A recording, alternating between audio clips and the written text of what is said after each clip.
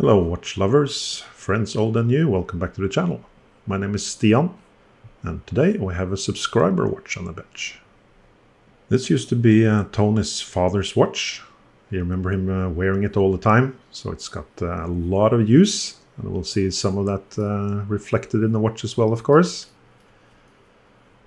The watch does not run, at least not as it should, and the chronograph doesn't work. The quick set doesn't properly work, so there's a lot of small issues with the watch, and well, when I say small I actually mean big. Let's get back to that. The watch has a relatively typical late 1940s, 1950s design. Tony wasn't sure of when the watch is from, but I would say it's from either late 1940s or early to mid 1950s. So it's got a gold-plated case that's seen better days. And that, of course, immediately brings us into a little bit of a question. What should we do with the case? In general, I would say that depends on what we do with the dial. And I think this dial is such a beautiful old dial that we don't want to touch it in basically any way. And discussing with Tony, he also said that we should keep the case. And I think that's a good idea, to be honest. The issue with gold-plated cases is that you need to replate them. And replating them is actually not going to be very easy if you want to have it as thick as a watch should be replated. It's also going to be very expensive, so most of the time you don't want to do that. So we got the case back off, and we see the watch actually did start running. Now, why did it start running? Was it because we took the case back off, or because we put the watch upside down?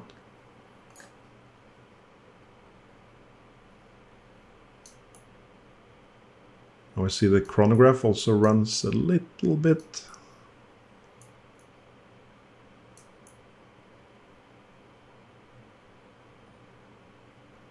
So that's interesting. Oh, there it stopped again. So something definitely not good with the chronograph function. Let's have a little bit closer look at how the chronograph works.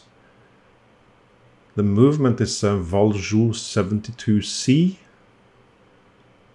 One of the more complicated old chronographs. As you saw, it has a triple calendar. And of course the chronograph function.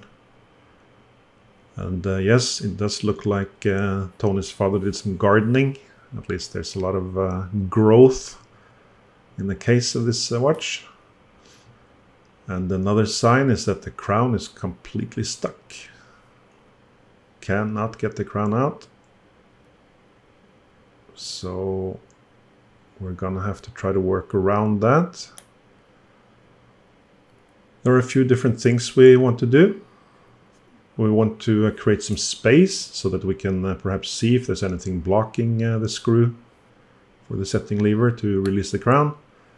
And we also want to be able to perhaps put in some rust release, that kind of thing. But we see this screw is very stuck. Another thing with this movement is that we don't have a movement holder that's gonna fit in any reasonable way. So we're actually gonna use the watch case as the movement holder.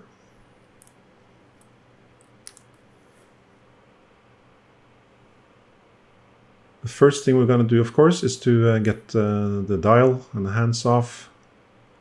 And there are a lot of hands on this watch.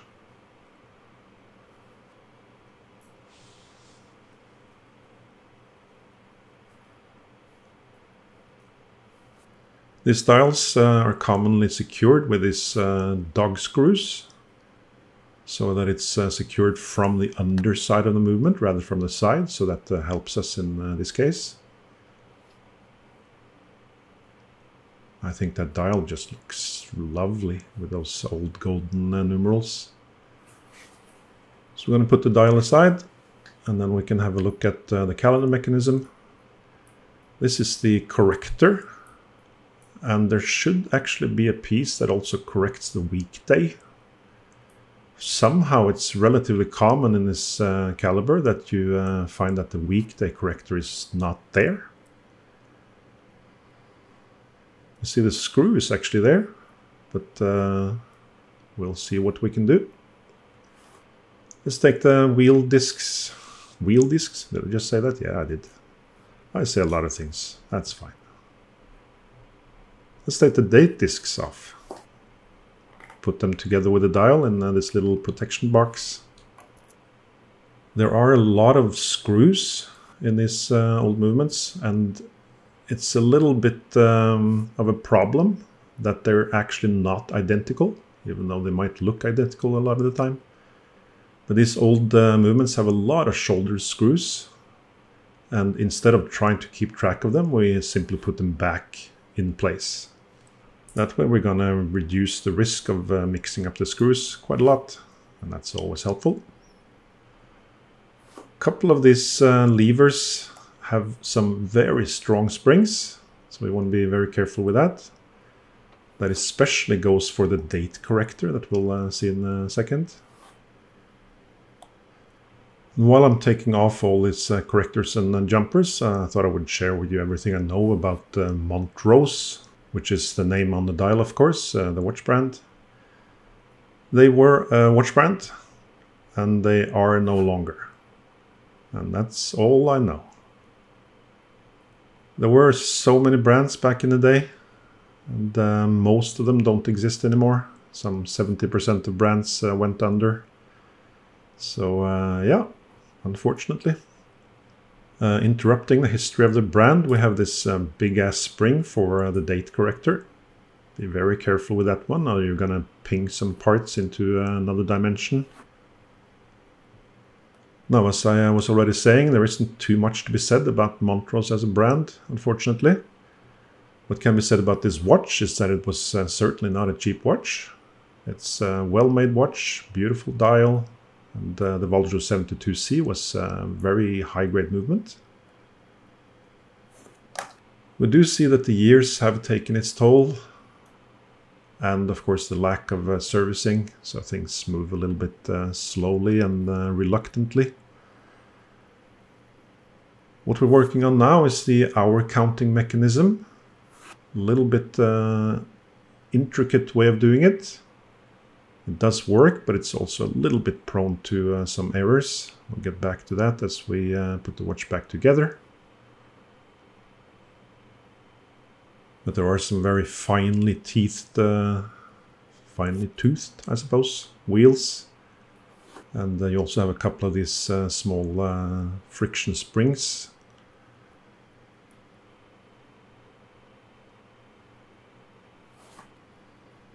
I'm not showing that we put all the screws back in, but you can see that in between the shots, I suppose. This is the lever that transfers the action from the train side to the dial side for the hour counting mechanism. This is the pinion that connects with the barrel. The last part of the calendar mechanism is this little plate that serves as a platform for the discs.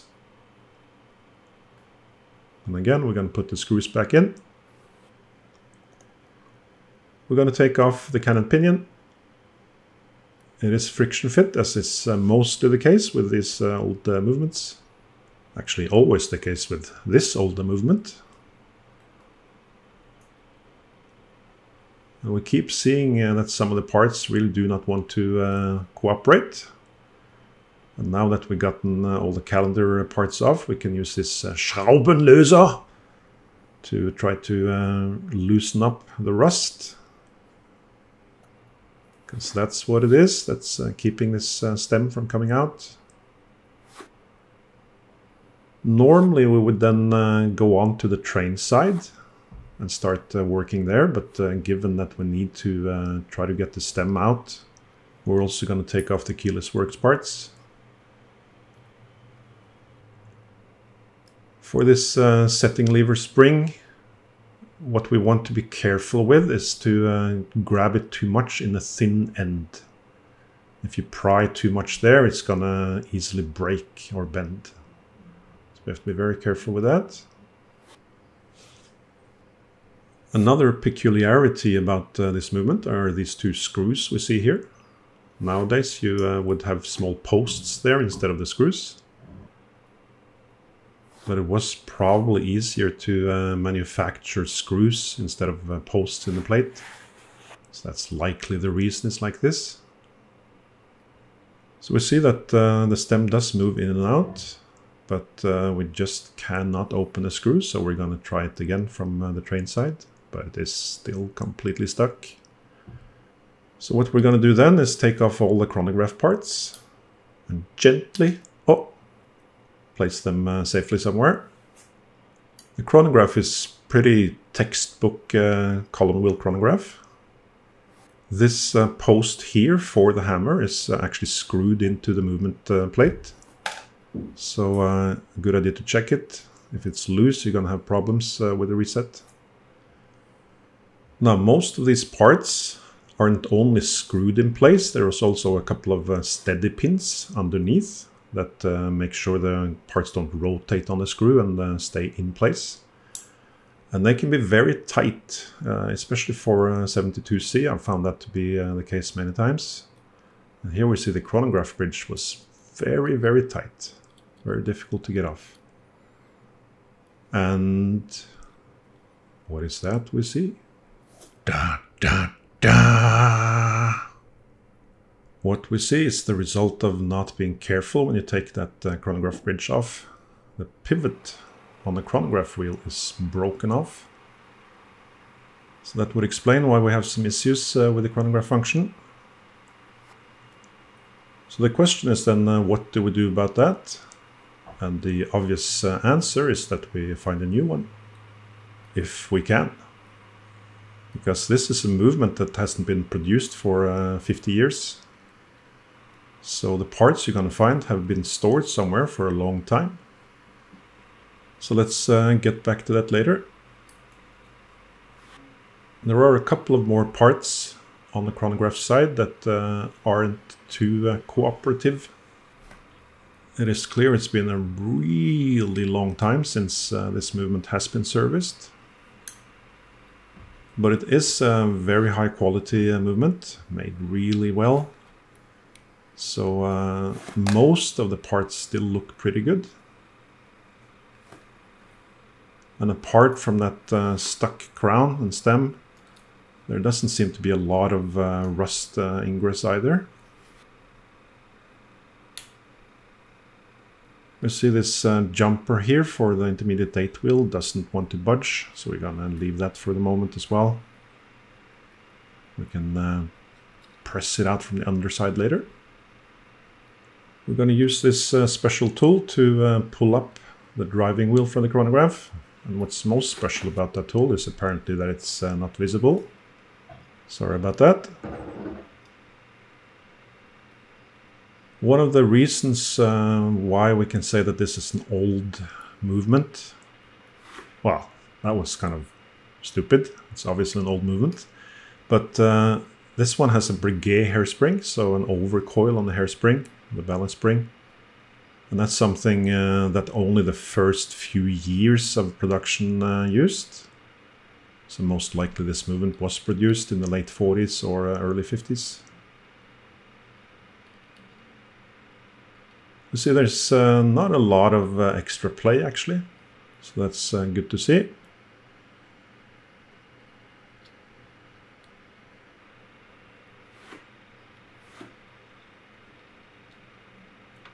Again, some of these bridges are also quite stuck, and given that we're working inside the case still, we don't have quite as many paths to get it out as we normally would. But this one also has an extended pivot sticking through it, so we want to be careful we don't break or bend that.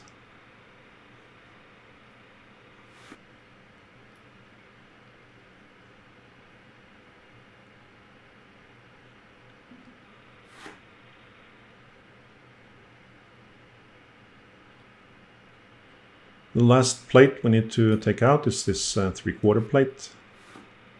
slash barrel bridge. And it was very stuck again. There are no extended pivots going through this plate, so it's a little bit safer to pry it off, but still not a comfortable situation. And we see a perfectly beautiful imprint of the center wheel on the underside of the bridge there, which means that that center wheel has been staying put for a long time. You see the barrel also has some strange wear. Looks like it's been kind of filed down. Anyway, with the setting lever screw and the stem completely exposed, we can finally really get to the screw. And we can actually open it. That's like pulling a tooth that's been hurting you for years, huh? Even though it's more like 10 minutes. Quite a few of these parts are a bit rusted, as we can see. So we're gonna have to clean them up quite a lot. Among those is the crown wheel. It is completely stuck. I hope that's not rust.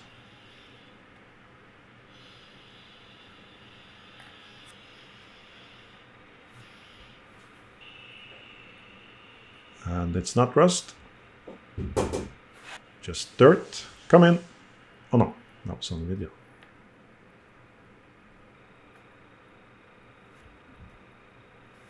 So again, a lot of screws.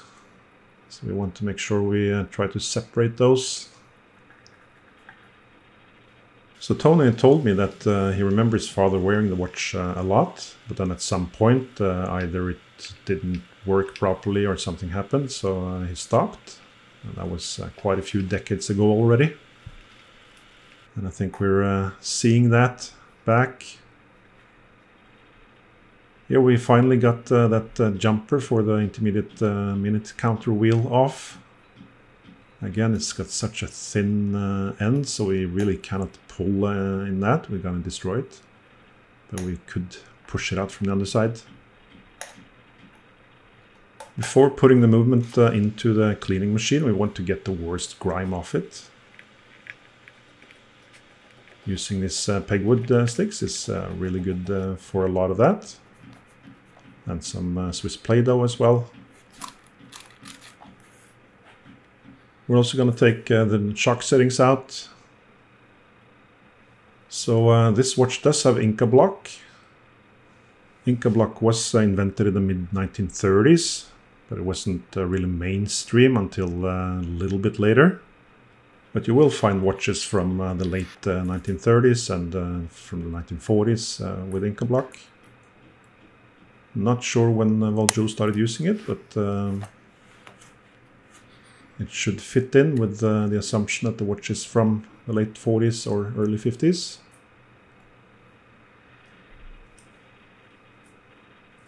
We see the mainspring is also of a very old kind, but a beautiful purple color. Look at that. It's a really nice color. But it's not really fit for purpose, as you might see. We put the balance back on, and we're going to take off the shock setting there as well.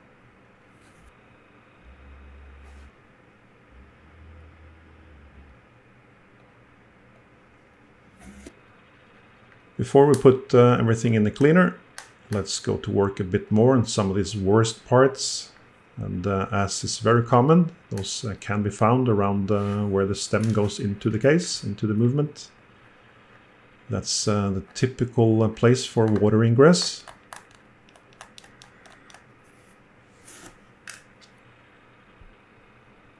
The setting lever stem, see, it's very dirty, but with that Schraubenlöser, it came off a little bit more. So in combination with that chemical, we're then using a glass fiber brush, which is very useful. Worth noting that most of this rust isn't deep at all. It is just on the surface. We're going to see that later with this setting lever screw that looks completely damaged, but it is actually going to be nice and shiny again. And that's good, because getting spare parts for a movement this old is not only difficult, it's also very expensive. Alright, we got all couple of hundred parts lined up, so let's get them into the cleaner.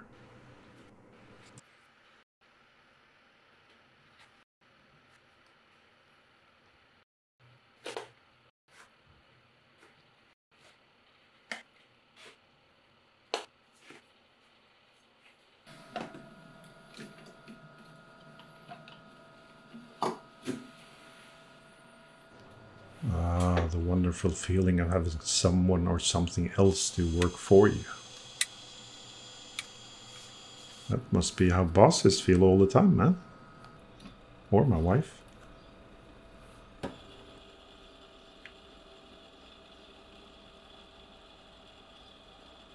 Alright, while that's simmering, let's do some gardening. I think it's moss that's been growing on this case. At least it has a similar texture and color. I'm not going to comment on the smell. But yes, there is a lot of it.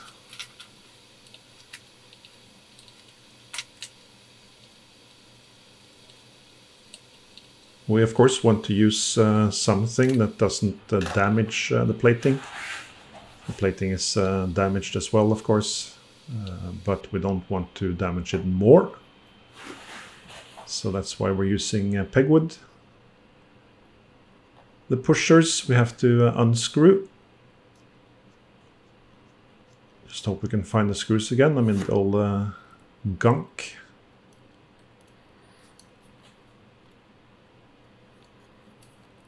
So lately my wife has really been into the whole composting thing. And this really makes me feel part of that.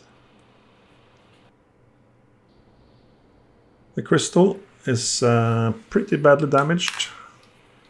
You see there's even a hole or a missing piece, or not missing, but a loose piece. Luckily that has not really damaged the dial too much. Finding a new crystal is not a big problem. But cleaning my desk after this might be.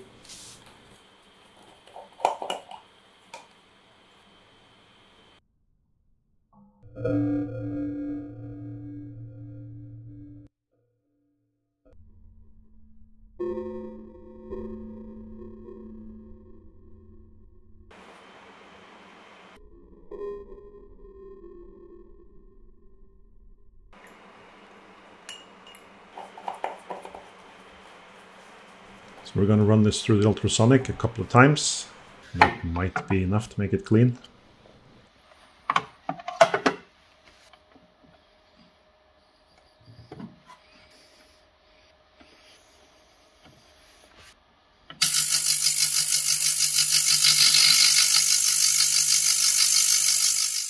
Alright, we've gotten the parts back from the cleaning machine. We're going to first fix this little dent in the barrel. Not exactly sure what happened there, but it looks like someone tried to file something off. So we're going to try to flatten it with our staking set.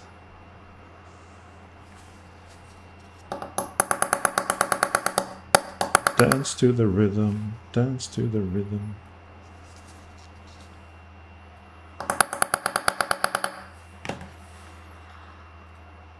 Now, as some of you might have guessed, we had to get a new mainspring. Somehow I didn't manage to get it on camera, but when I took the mainspring out of the package, it didn't fit into the barrel, so I had to take it out and put it in the mainspring winder. But there we are, with a new mainspring in the barrel.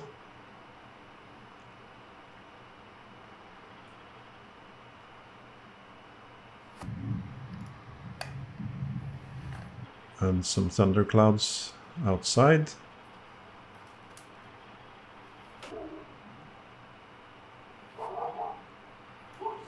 And some dogs outside as well.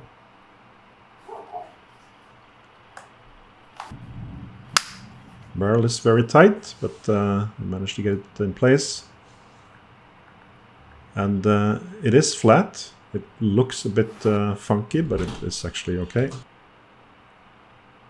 For the cap jewels, we're putting on a tiny little drop of Möbius 9010 in the middle. We want that drop to be about half the size of the stone. You can treat the capstones, and it's even recommended that you do so with epilam, so stearic acid. Fixodrop is the most common product name. We're going to use that for the escape wheel and also for the pallet fork. Put it in this little basket, and then we put that basket into this special and very expensive jar, which apparently they're not selling in a smaller version with a built-in basket for a much more reasonable price. So that's good. Then we can get the shock settings back in and see if the balance wants to oscillate nicely.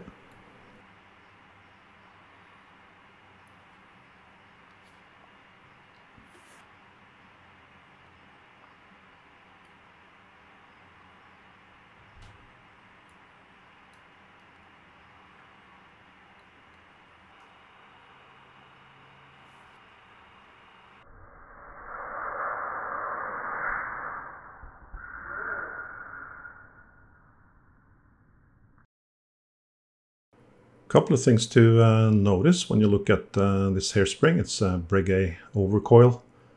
So you can see it opens up, breathes, if you will, much more uniformly. But there's also something that doesn't look quite right here. So we're going to have to look at the hairspring in a bit more detail as well. But it does oscillate quite okay for now. So let's get on with the assembly. I'm going to start with the underside of the 3/4 plate. That's where we have the winding works. Remember that this crown wheel didn't rotate at all. It was completely stuck. But after cleaning and with some fresh lubrication, hopefully that is not a problem. And it looks fine. Looks shiny even.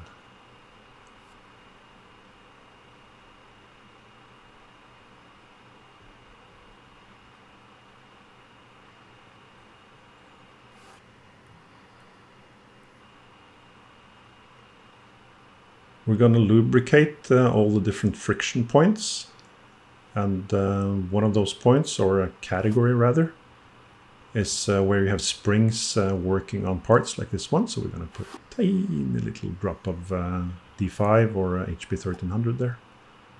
Now remember the setting lever screw. This is how it looks after cleaning, so it can be reused.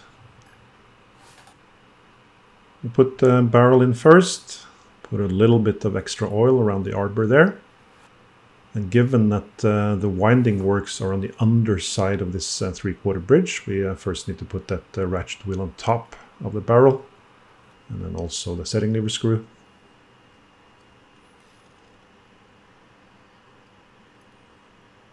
This fourth wheel goes through the plate in both up and down directions. There's one pivot for the seconds hand, and one for driving the chronograph wheel. When we're putting on this 3/4 plate, what we want to be careful with is especially the click, that we don't sort of jam that on top of the ratchet wheel, but rather get it in the proper place, like that.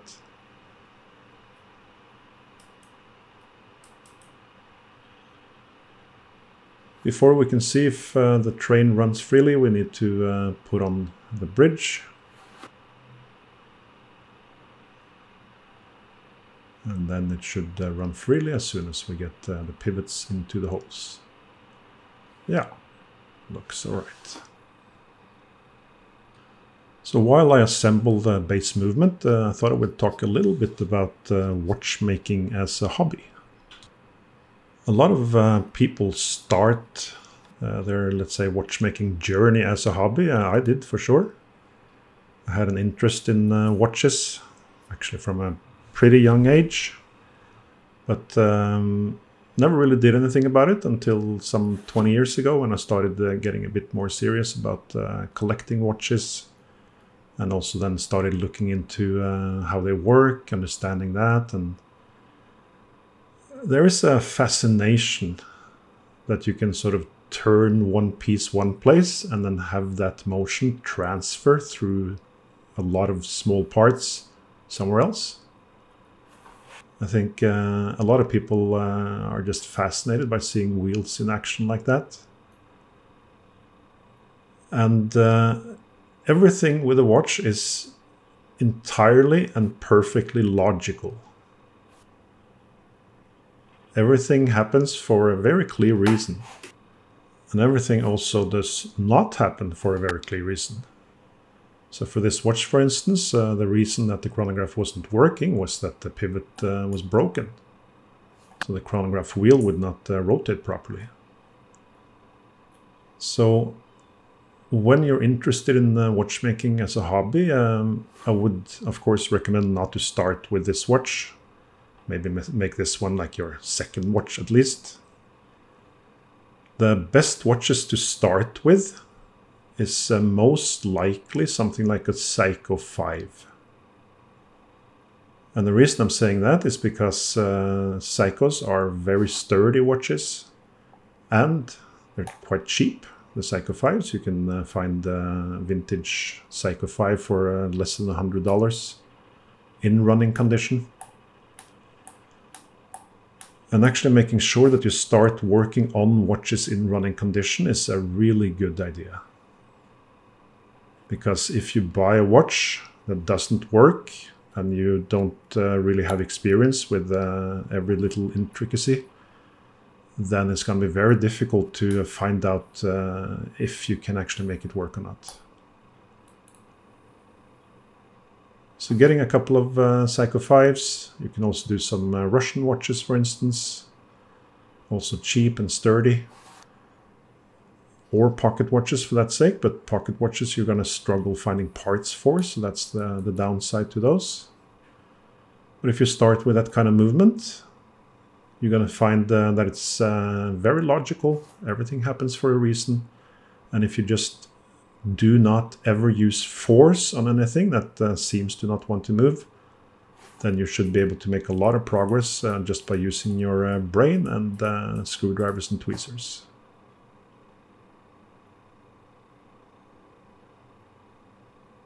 Back to this movement, let's lubricate the pallet stones. This is a low beat movement, 18,000 beats per hour. So we can use oil, we can also use grease if we like. But I'm using oil here, putting a little tiny drop on the escape pallet, or the exit pallet rather. Let's not mix the terms, the exit pallet. And then that is going to be distributed over the escape wheel teeth. Like so. All right, time for the moment of truth. Let's get the balance in.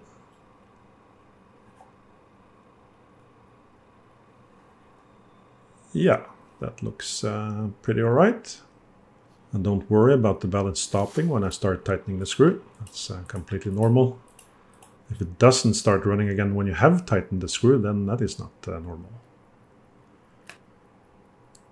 We're going to oil the pivot holes. We oil all holes apart from the pallet fork. Then we're going to demagnetize the movement before we are putting it on the time grapher.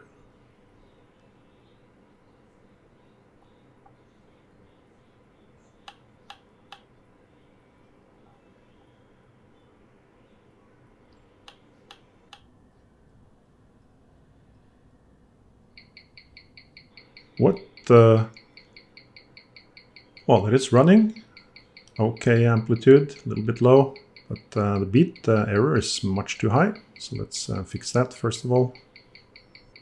Before we start fixing anything, it might be interesting also to know why we want to fix it. So beat error is actually the difference between the left swing and the right swing of the balance. If the beat error is very high, you can even hear the watch go tick-tock, tick-tock, tick-tock, instead of tick-tock, tick-tock. And the reason it is not a good thing is because it will reduce the amplitude. And also the watch will be more difficult to start by itself. So we want to get the beat error down to about 1 millisecond. The way to find out where to adjust it is by letting the power down and then see where the pallet fork stops, or where it, let's say, leans towards. And then we can twist this collet on the balance staff just a tiny little bit. And then we can put it back on the balance cock and see if that helped. And it did help on the beat error. You see the beat error is much closer to acceptable. But I was not able to get the rate closer to 0 than 25 or around 20 seconds. And the reason for that is that the overcoil curve was not entirely correct. The thing with Breguet overcoils is that the index pins then catch on to the overcoil. And if the overcoil curve doesn't fit perfectly in between the index pins, the hairspring will always touch one of the pins, and that will make the watch go faster. The way to see how the overcoil should curve is to take the hairspring off the balance staff and then put it on top of the balance cock. Then you will see which of the, let's say, regular coils fit into the index pin gap. In this case, that was the third coil. So what we're going to have to do is to change the overcoil curve a little bit. And this is something you really don't want to do too much of too often, or actually, if you did it too often, then you would be better at it. But this is kind of open heart surgery in a moving truck while jumping out of a plane without the parachute. Additionally, you might have seen before also that the actual bend in the overcoil was not completely good, so I also had to try to fix that. But luck favors the brave, so ultimately I did manage to get it pretty good. We're happy with the amplitude. The beat error is ever so slightly high, but that is perfectly fine for this watch. So let's move on to the chronograph. Just going to check the clutch wheel and also the intermediate minute counter wheel, that they run freely. And then we can lubricate them before we put in the other parts. There are a lot of ways to skin sorry, I keep forgetting that. I have 2 cats, so I shouldn't say anything like that. There are many ways to do things. And there are many ways to assemble a chronograph as well. This time we're starting with a column wheel. Then we kind of build the chronograph in layers. So there are some parts that go underneath others. Try to remember that at least. I do forget that sometimes, so we'll see a couple of parts that I probably should have put in a little bit differently, but that's all right.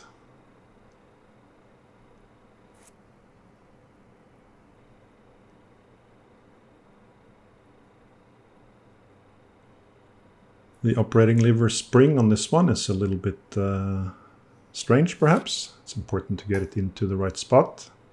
Also important that this joint on the operating lever is lubricated.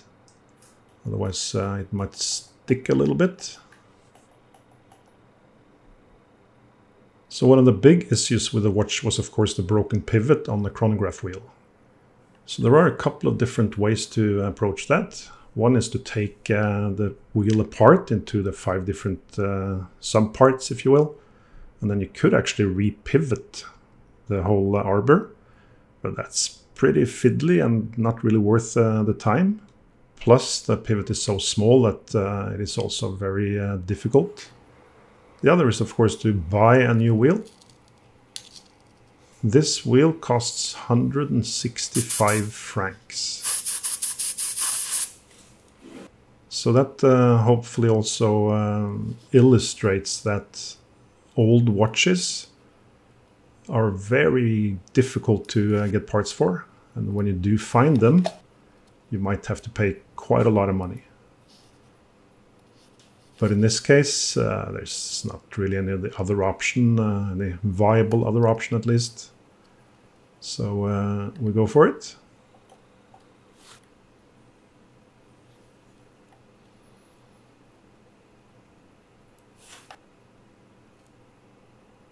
It looks all right so far, but there are a couple of issues with that wheel as well that we'll get to later. First, let's get the driving wheel on. Goes on to the extended fourth wheel pivot. And then we can put the clutch on. And we see that the watch stops when we put the clutch in. And that probably means that the depthing between the clutch wheel and the driving wheel is too small, so that it gets too much friction. The way we fix that is by adjusting this eccentric screw. An eccentric screw is not a regular screw. It's wider on one side than the other. So when you twist it, you're going to push a part away in one direction or the other. So in a chronograph, you always have a few of these eccentrics. And yes, we're going to have to adjust all of them in this one.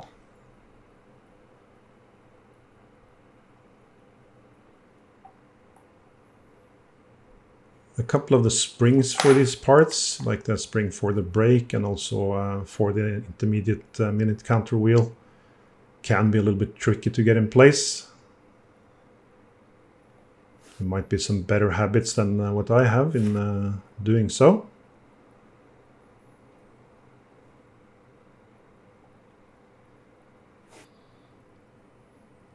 But we got most of the parts for the chronograph in place by now.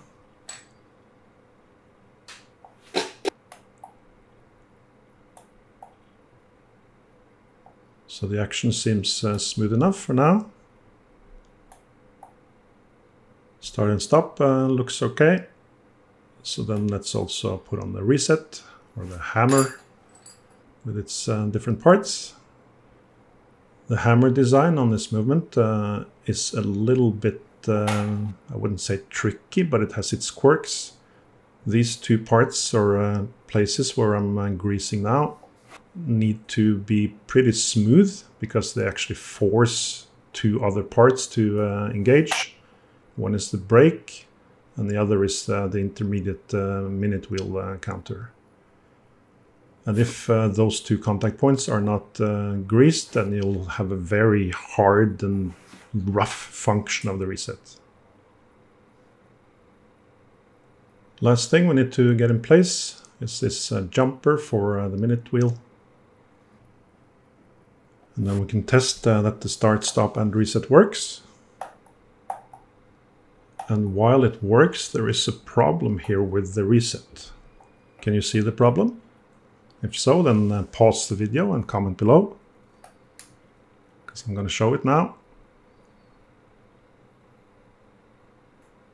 We see that this finger on the underside of the chronograph wheel flicks over the intermediate minute counter wheel just a few seconds after you start the chronograph. And maybe that counts for a minute in New York, but not the rest of the world. As you might remember, one of the parts of the chronograph wheel was this finger, and its friction fit onto the arbor of the chronograph wheel. So we can simply twist it. It's just a friction fit. And with a couple of tries, we should be able to get it into the right spot. We can do that in situ if we already done it. I did the first adjustment off camera.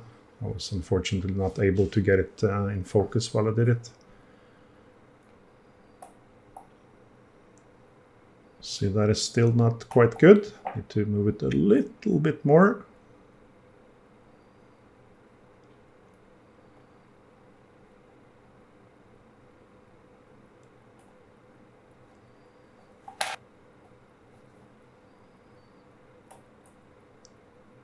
And there it seems to be okay. Let's double check. Yeah. Phew! Note that with twisting that finger, we also change the angle ever so slightly and where it comes in contact with the intermediate counter wheel. So when I run it for 1 minute, we see that it doesn't actually flick the wheel over. Now, I didn't actually notice that before starting casing the movement, but it's not a problem. We can fix that later, of course. So let's get back to actually putting the movement back into the case so that we can work on the calendar side. And someone should work on their nose hair. That's a lot right there, man. Can make it like a nose hair wig out of that. Or maybe that is what it is. As I mentioned before, we're using the case as a movement holder. And the reason that is convenient is because the dial is screwed on from the underside. Otherwise it wouldn't be that convenient.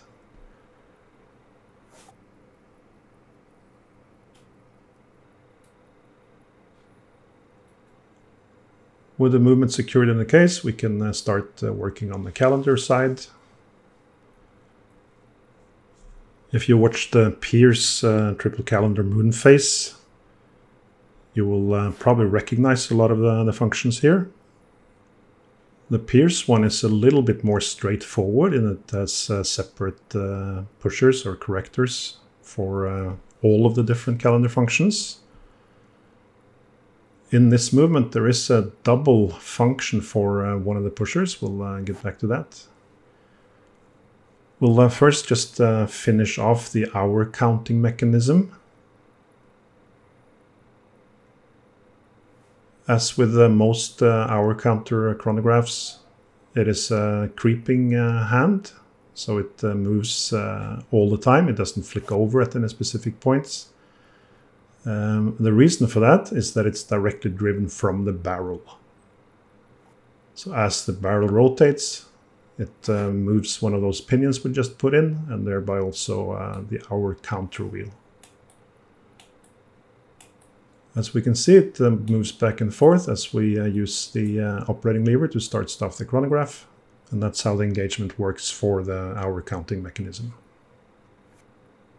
One weakness with this movement is the wheel under that little bridge we just put on.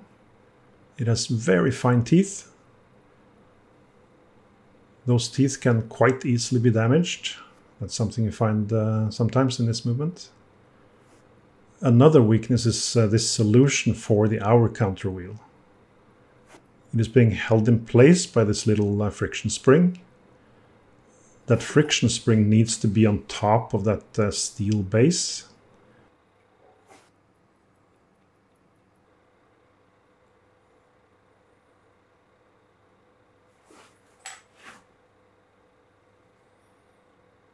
That means that the wheel gets a little bit sideways pressure.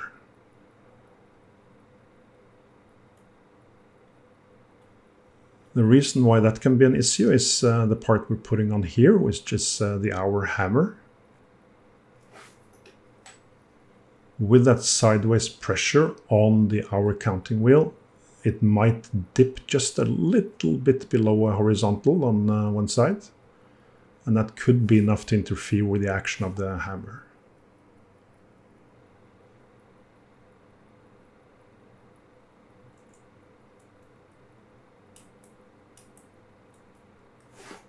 It's also a relatively complex construction.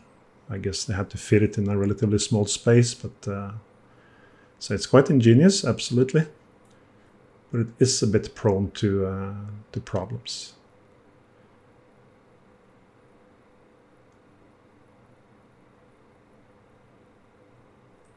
What we can see here is that we cannot really reset. The reason for that is what I mentioned before, that we need to slightly adjust the way the hour counter wheel is held down. And the other is that there is also on this hour hammer an eccentric. And that eccentric adjusts the depthing of the hammer action to the pusher. Now my stupid fingers got a little bit in the way of the shot again, but that is the eccentric. And by adjusting it, we can make an engagement of the hour hammer to the hour wheel a little bit deeper or shallower. In this case, deeper. That looks better. Okay. All right, time for moving on to the calendar works. We're going to put this big spring in before we put in the pusher, or the corrector rather.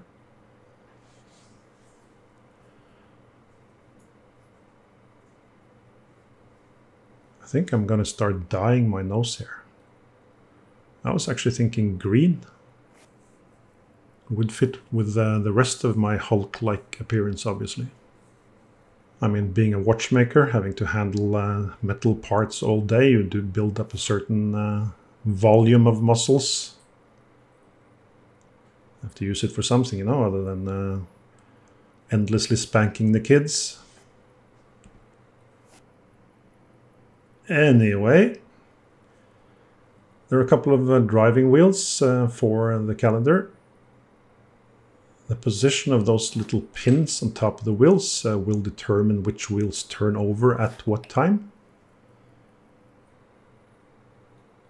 I did not change that. I basically just used the same position as it was in when I disassembled the watch. But if you want to make sure that one of the wheels change over before the other, for instance, then you have to move those wheels around a little bit so that the pins are in different positions relative to each other. So we're putting on all the different jumpers and springs first.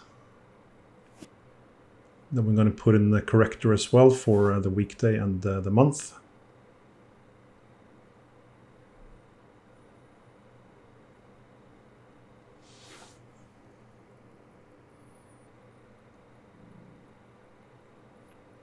So you might remember that the weekday corrector was missing. And this is the part.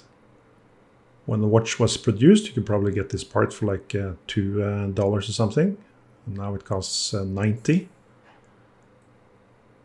That little hole oiled there is where this pin on the month corrector fits in.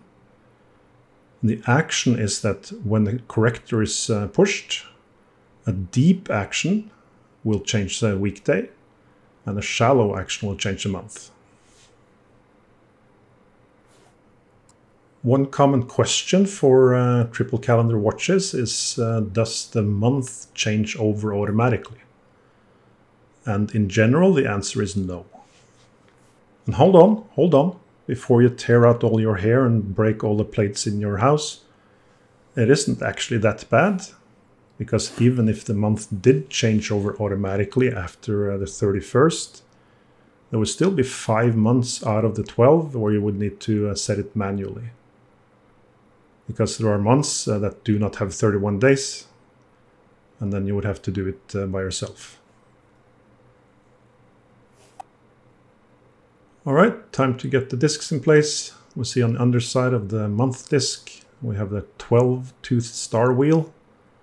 Wonder why there's 12.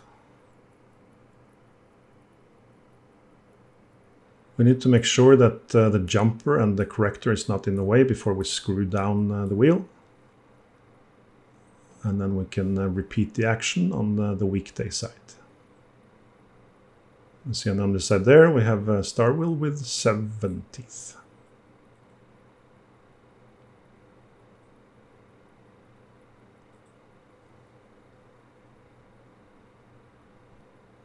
While I finish up that, I wanted to just make a few more comments on this topic of watchmaking as a hobby.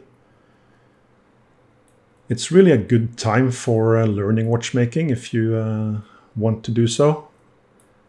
There are so many good resources online, on YouTube obviously. Do make sure that you buy good tools. Don't buy cheap tools. They will just frustrate you. And good tools you will have for a lifetime, basically. So if you pay double for them, it's really, really worth it. And you don't need a lot of tools to begin with. There are some good videos out there that say what kind of tools you need to, like a starter kit kind of thing. And you should get away with a few $100s for a starter kit, more or less. But don't buy actual kits, buy proper tools. All right, we got the dial back on. And yes, the dial is worn. And no, there's nothing we can do about it. Dials are very, very fragile. Pretty much as fragile as a newly painted house during a pollen season.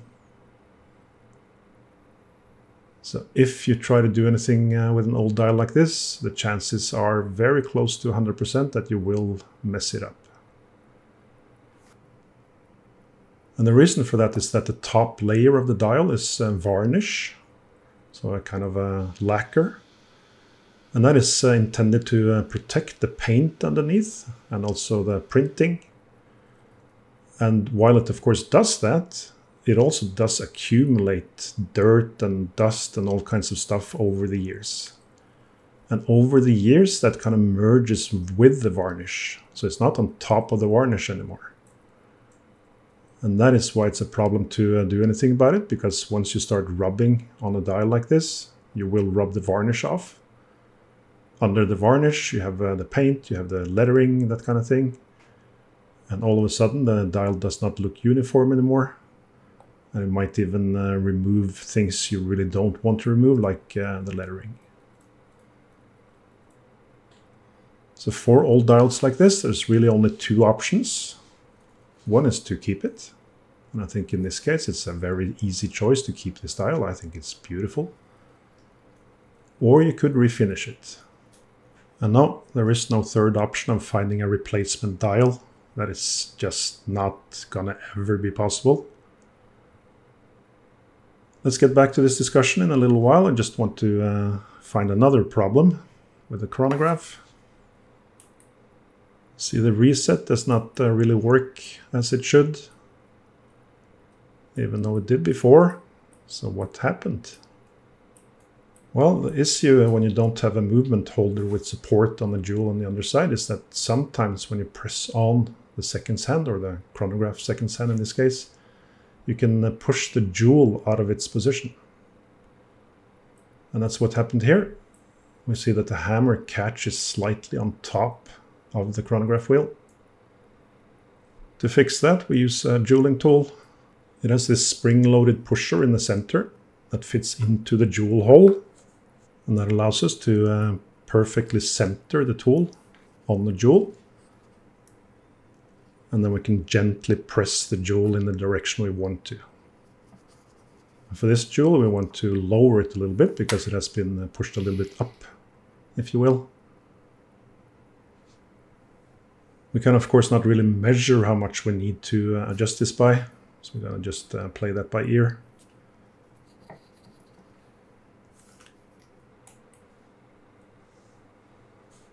Trying it again, we see that it does seem to work better now. And yes, the seconds hand is misaligned a little bit. So I'm going to take that off and fix it off camera. And yes, there's a stutter in the seconds hand as well, the chronograph seconds hand. So that's another problem that we have to fix. Let's just make sure the reset works before we look at another problem. And that seems okay. So the problem with the stutter can either be this friction spring on the underside of the chronograph wheel, or it can be the depthing between a couple of the wheels. So I adjusted both of those, and then we can proceed with the small hands.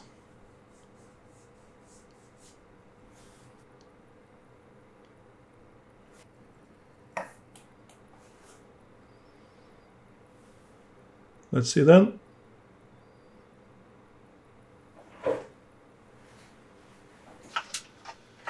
Let's speed it up a little bit.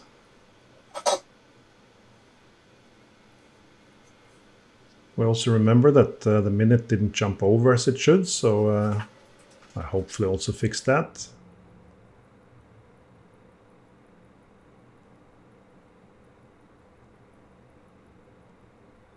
All right, that looks okay. And let's speed things up a bit so we can see that the hour counter also moves.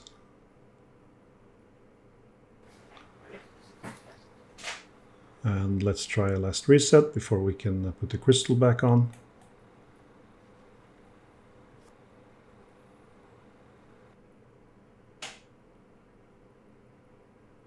Yeah, that looks all right. Probably not a surprise that I got a new crystal. I'm not showing how to put that in now. It's already a very long video. But there are quite a few other videos you can watch to see how to do that if you're curious.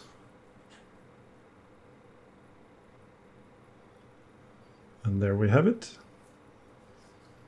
Before seeing the watch on the wrist, I'd just like to remind everyone that at vintagewatchservices.eu you can find more than 100 watches in really nice condition. So check that out if you're looking for a beautiful vintage watch. All right. There's the watch on the wrist. I think it's a beautiful watch. Yes, the case is certainly beyond its best days. And the dial is not entirely great, but to me this is a beauty.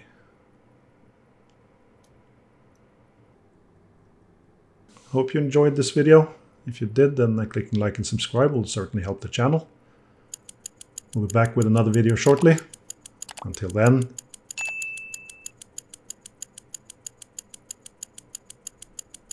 ta-ta.